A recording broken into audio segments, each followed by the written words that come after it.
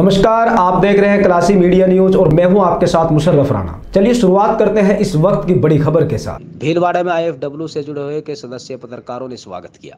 इस मौके पर जिला अध्यक्ष डॉक्टर महेश अग्रवाल ने प्रदेश अध्यक्ष श्री राठौड़ का साफा व माला पहनाकर स्वागत किया।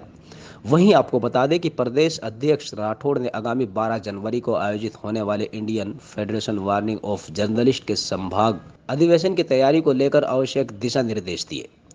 और वहीं आपको बता दें कि सभी पत्रकारों से पत्रकार सुरक्षा कानून बनाने और पत्रकारों के हितों को लेकर सरकार से प्रदेश स्तर पर वार्ता करने का आश्वासन भी दिया। निकालने का मकसद सिर्फ ये है कि NCR अभी यहाँ लागू नहीं है और CAA का जो कानून है वो जो विपक्ष जो लोग विरोध कर रहे हैं उन्हें समझाना चाहते हैं कि CAA कानून उन लोगों के लिए नहीं है।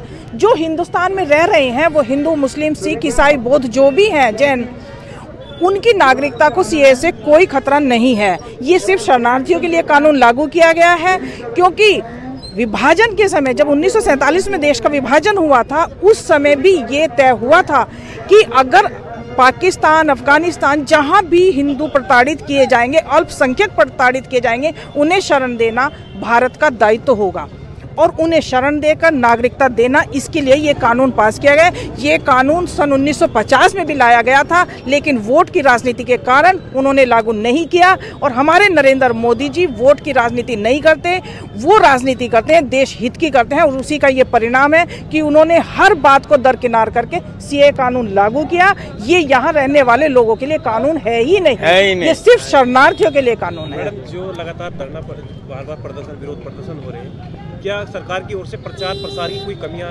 के कारण ऐसा हो रहा है? नहीं, सरकार अपनी तरफ से, हम उसी का प्रयास कर रहे हैं। सरकार की तरफ से, केंद्र की तरफ से हमें आदेश है कि हम उन लोगों को ये बात समझाएं कि आप किस बात का विरोध कर रहे हैं। जो धरना प्रदर्शन रैलियां निकालते हैं, अगर आप उनमें से किसी को भी बुलाकर ये पूछे कि आप धरना प्रदर्शन क्यों कर रहे हैं, क्यों रैली निकालें, तो उनमें से कम भी 80%